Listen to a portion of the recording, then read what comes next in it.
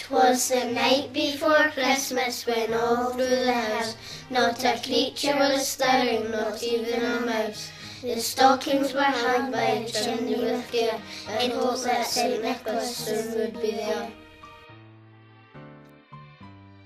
The children were nestled all snug in their beds, while visions of sugar plums danced through their heads. And Mum in her kerchief, and I in my cap, and just settled down for a long winter's nap. When out on the lawn there arose such a clatter, I sprang from my bed to see what was the matter. Away to the window I flew like a flash, tore open the shutters and threw up the sash. The moon on the breast and the roof on snow gave lustre of midday to objects below.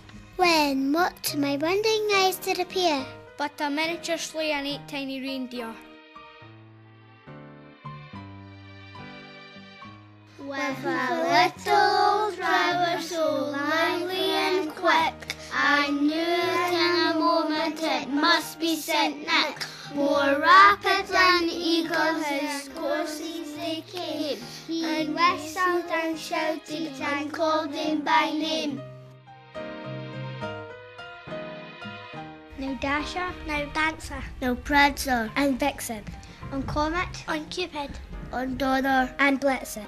To the top of the porch, to the top of the wall, now dash away all.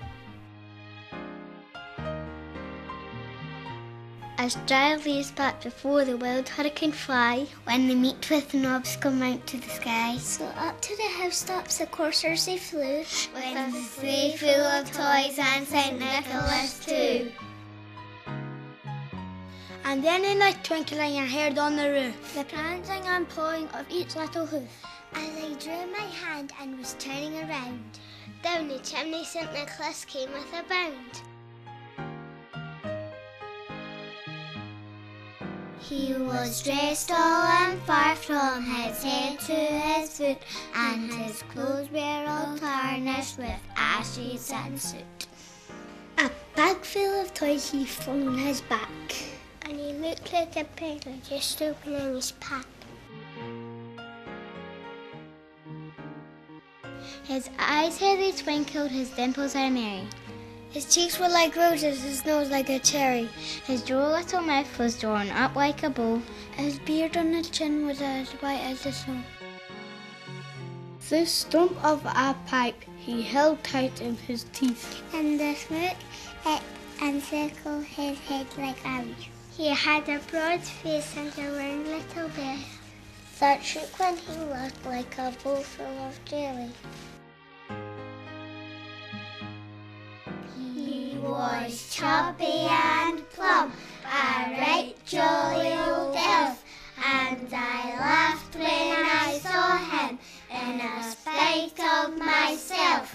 A wink of his eye and a twist of his head soon gave me to know I had nothing to dread.